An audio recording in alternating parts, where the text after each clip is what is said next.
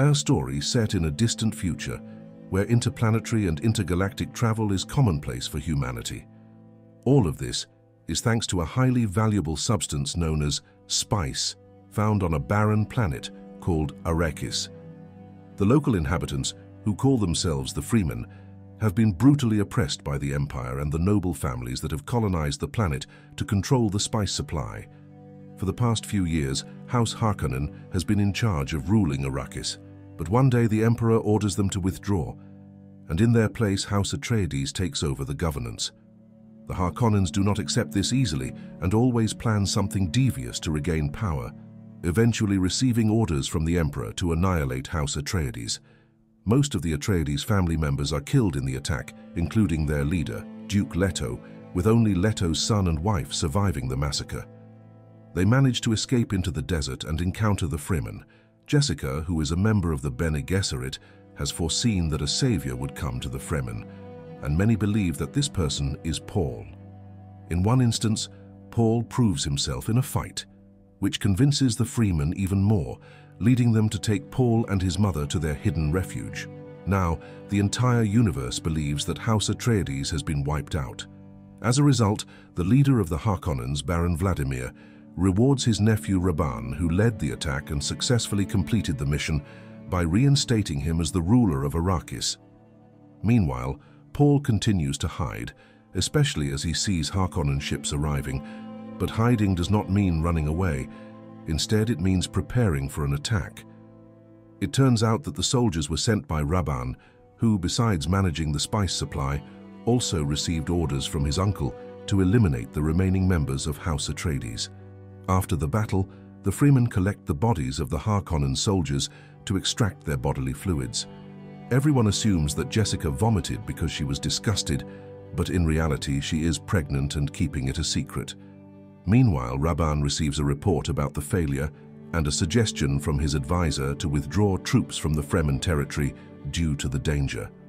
Instead of considering it, the cruel man goes into a rage and brutally assaults the advisor. Back with Paul's group, they have reached the Fremen's northern base, where the residents are not pleased to see Paul, suspecting him of being an Imperial spy.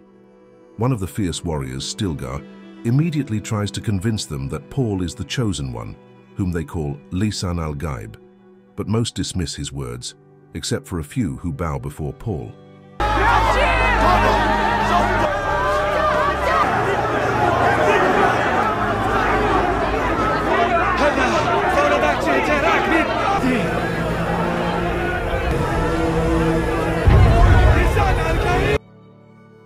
During a meal, Paul unexpectedly experiences a strange vision and quickly realizes that the food contains spice. Sometime later, Jessica is summoned to witness a ritual where the extracted water from the Harkonnen soldiers is collected in a lake within a cave. Stilgar explains that this is one of thousands of water reservoirs the Fremen have created to help them change the climate on Arrakis. He then explains about a revered elder in the tribe, called the Reverend Mother, who is dying and needs a successor. To Jessica's shock, Stilgar reveals that she is the chosen successor, as the prophecy foretold that the mother of Lisan al-Gaib would become the Fremen's Reverend Mother. Jessica has no choice but to accept, as this concerns the prophecy and her son's safety. Jessica is then taken to another location to meet the dying Reverend Mother. At this moment, the ritual begins, and Jessica is required to drink the water of life, a highly toxic substance.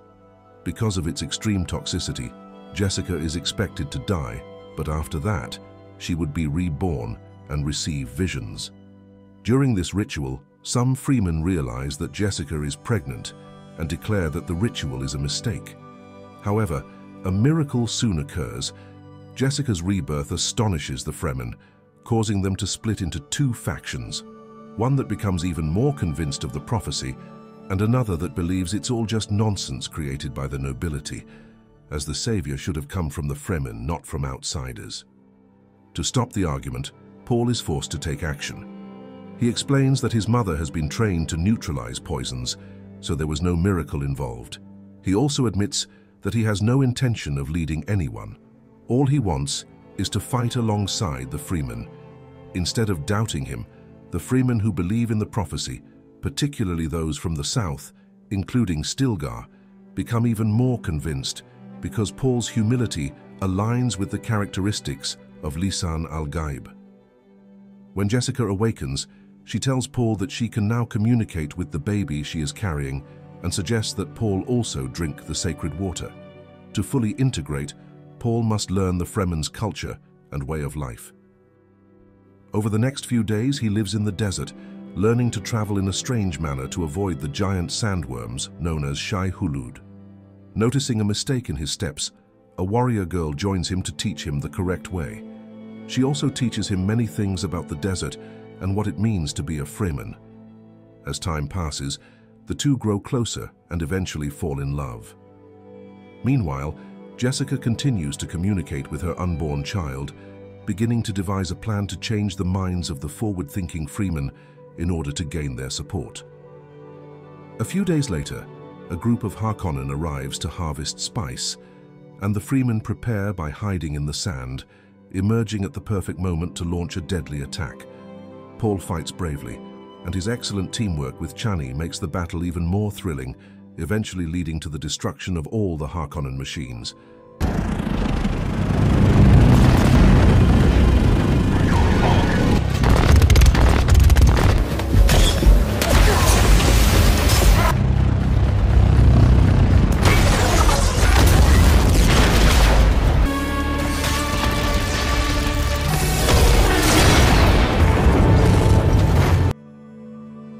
That night, the warriors celebrate their victory, and in this moment, they accept Paul as part of the Fedaykin, the Fremen warriors.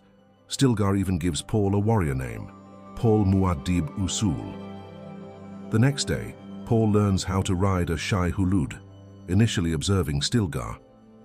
Over the following months, he and the warriors manage to destroy more and more harvesting machines, causing significant losses for the Harkonnens. When Vladimir hears of this, he cruelly kills his subordinates out of frustration. Vladimir summons Rabban for a discussion, emphasizing that if the failures continue, the Emperor will take over Arrakis to manage spice production.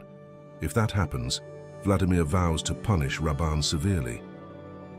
The scene shifts back to Paul, who tells his lover, Chani, about his nightmares, where he follows a woman amidst millions of war victims' corpses. However, Chani dismisses it as merely a side effect of spice exposure. On that day, Paul is to undertake his final test to become a true Freeman, riding a Shai Hulud. After some preparation, a Shai Hulud is seen approaching from a distance, but to everyone's shock, it turns out to be much larger than usual.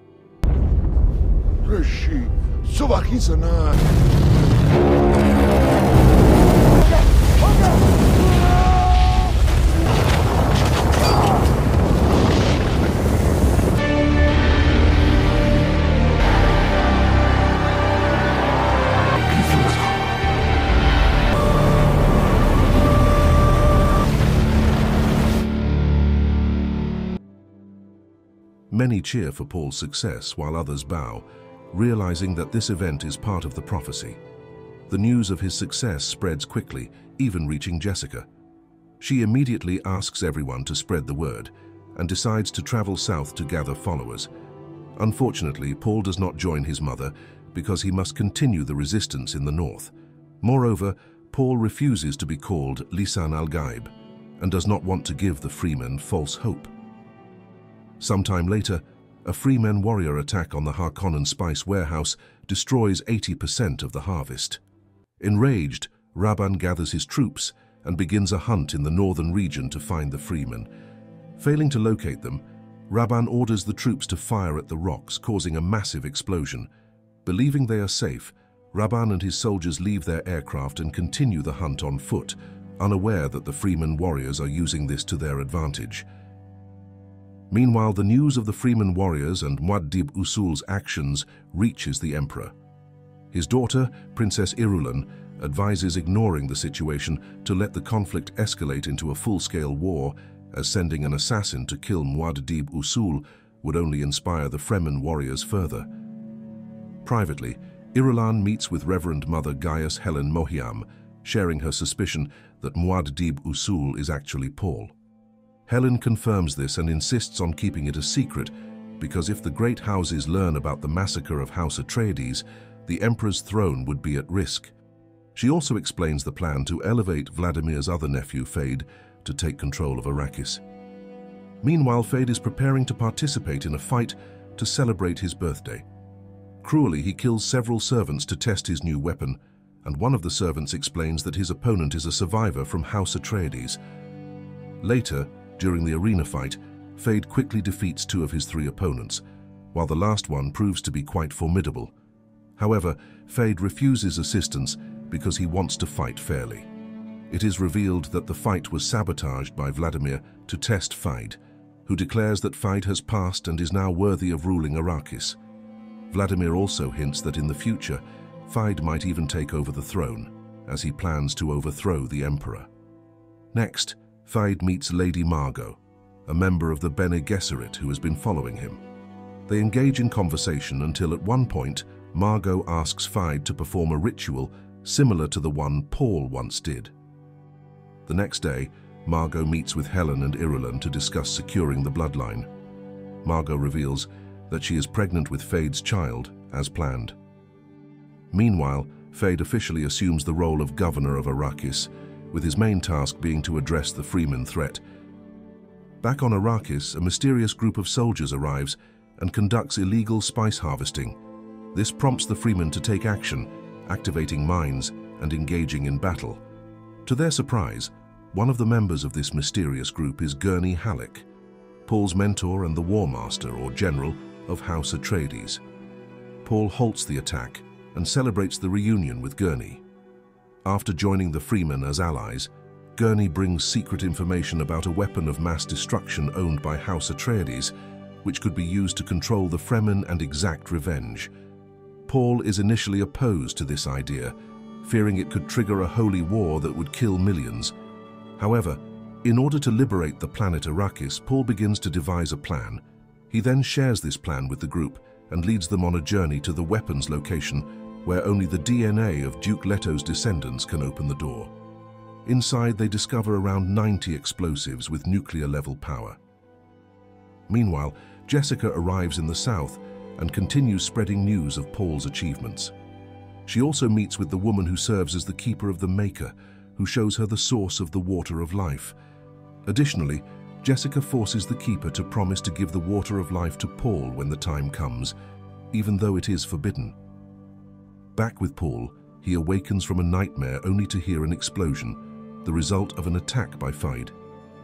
At the same time, Rabban arrives in a fury because his responsibilities have been taken from him. Feyd firmly commands Rabban to submit, even threatening violence because Rabban has shamed their family. The scene then shifts to Feyd successfully capturing a Fremen base and taking one of Chani's companions as a prisoner. Unfortunately, the girl refuses to speak or provide any information, so she is cruelly executed. Meanwhile, as Paul's group prepares to return to help their comrades, they receive a message that the Fremen leaders have gathered in the south to discuss the situation. Paul is still hesitant to go there, fearing his visions of a great war, but Stilgar insists that this is the only way for them to survive. Together, they ride a Shai Hulud to the south. Upon arrival at the temple, Paul is presented with the water of life, and with the support of everyone, he drinks it without hesitation. Immediately afterward, Paul has a vision of his future sister, who reveals the truth about their family. Just like Jessica, Paul collapses from the poison in the water of life. Chani angrily demands that Jessica heal Paul, but Jessica has a different plan and asks Chani to do something to complete the ritual. Everyone watches in submission as Paul is revived, except for Chani, who slaps him and then leaves. Paul explains to Jessica his visions of the past and future and reveals that he now knows Jessica is actually Vladimir's daughter. Paul declares that they will fight like the Harkonnens, which marks a regression for him, as he begins to act like a ruler. Although Chani tries to convince the council that the prophecy they believe in is a lie that will only worsen the situation, Paul, without hesitation, declares war against the Empire. He even rejects the old rule that to become a leader, he must kill Stilgar, stating that it would be a mistake to sacrifice Stilgar, one of their best warriors. Paul's passionate speech successfully convinces everyone, and they bow down to him, accepting him as the Lisan al-Gaib, the prophesied savior. Paul then dons the Atreides ring once more, declaring himself the leader of Arrakis and promising to fulfill the dreams the Fremen have held for so long. The scene then shifts to the Emperor, who receives a message from Paul challenging him for the throne. Meanwhile, Helen explains to Irulan that no matter who wins, the Emperor will lose the throne, but the royal family can maintain power if Irulan agrees to marry the victor. Later, the Emperor and his forces arrive on Arrakis, while Paul coordinates with the Fremen, reminding them to capture the Emperor alive. Vladimir, witnessing the Emperor's arrival, orders Feyd to inform the Great Houses, and the Harkonnens then greet the Emperor, who demands an explanation for the chaos. However, because Vladimir cannot provide a detailed explanation, the Emperor punishes him. At the same time, the Fremen, fully prepared, launch a nuclear strike to destroy the enemy's shields, and then immediately attack while riding Shai Hulud.